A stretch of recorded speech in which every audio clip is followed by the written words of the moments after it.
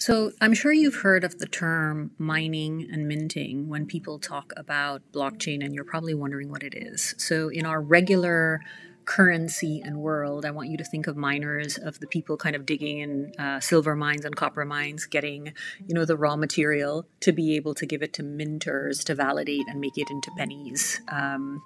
That's in the traditional world. In blockchain, that terminology, miners and minters are doing pretty much the same thing, validating transactions on the blockchain, but they're doing it in two different ways. Miners are doing it using something called proof of work, which means it's a competition and anybody can be in that competition. And if you solve the algorithmic calculation, you win the ability to say, yes, I've validated that transaction on the blockchain, and you get crypto and you get a prize.